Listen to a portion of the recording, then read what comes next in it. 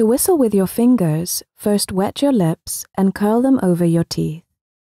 Make an OK sign with your fingers and put your index finger and thumb in your mouth. Then, close your lips tight so that the only way for air to get out is the gap between your fingers and lips.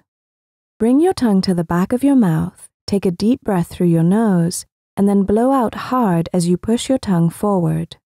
Press your tongue against the back of your fingers as you blow out. Don't worry if you can't get it at first.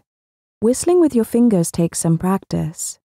Keep trying until you're able to make a sound.